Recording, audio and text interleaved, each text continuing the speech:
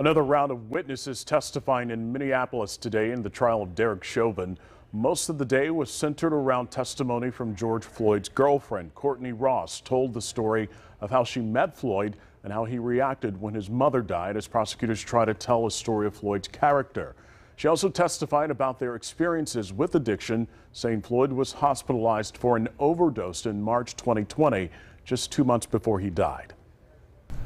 Our story, it's a classic story of how many people get addicted to opioids. We both suffered from chronic pain. We got addicted and tried really hard to break that addiction many times. The defense has argued that Floyd being intoxicated played a role in his death last May. A Minneapolis paramedic who you see here testified, who treated Floyd, took the stand after her. He said he could tell even from a distance that Floyd wasn't breathing.